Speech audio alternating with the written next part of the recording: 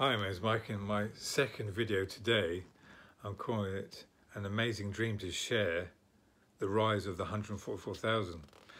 I had a dream in the early hours of the 18th of March.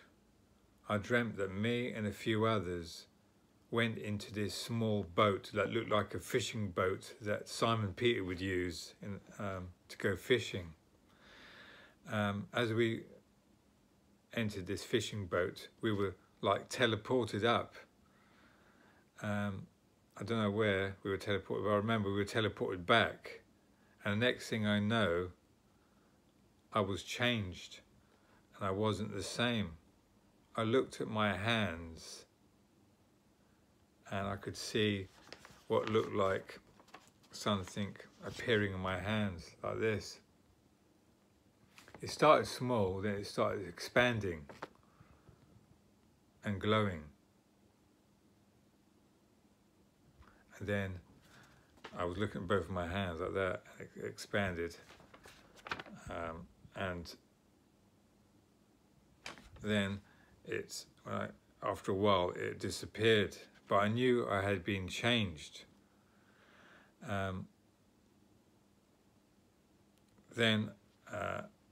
I remember, next thing I remember is my daughter gave me a piece of paper and I cupped it in my hands, and I thought in my mind to set ablaze fire. I was thinking of fire, and instantly the piece of paper caught fire. I could see the flames in my hands as I cupped the hands over the paper. I saw flames burning the paper. Then my daughter gave me a piece of paper and I thought of lightning. Next thing you know, I could see the paper stand up on end, and it seemed like it was getting charged up with lightning was about to strike it. You know, when the atmosphere is sort of like getting charged, you could see the paper very distinctly getting like the atmosphere around the paper was getting charged up, ready for a lightning strike. But as I was about to hit it, strike it with lightning, my daughter interrupted, so I stopped that. And then I looked at my hands again, and I said to myself, in reference, funny enough, to my previous video I had, a dream I had about these powers. I'll leave a link to that video. I said to myself, I wonder if I can do that Dragon Ball move again. In the last video I did like a ball of lightning and threw it, but in this time I said to myself, I wonder if I can do that Dragon Ball one again. And I could see in my hand a ball of lightning was starting to appear, but as it was about to form,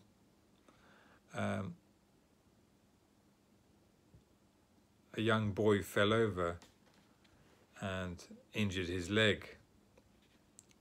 I'm not sure if it was my son or just a young boy fell over and injured his leg, and he was in pain.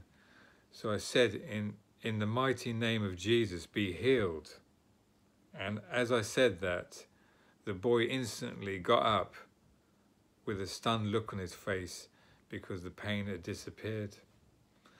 And that was the end of the dream. And I wanted to just share a few scriptures, one of them being John 14:12.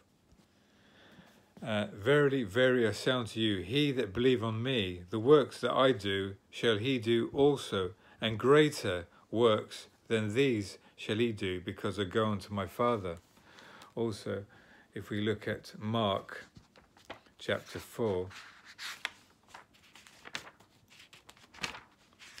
35 to 41.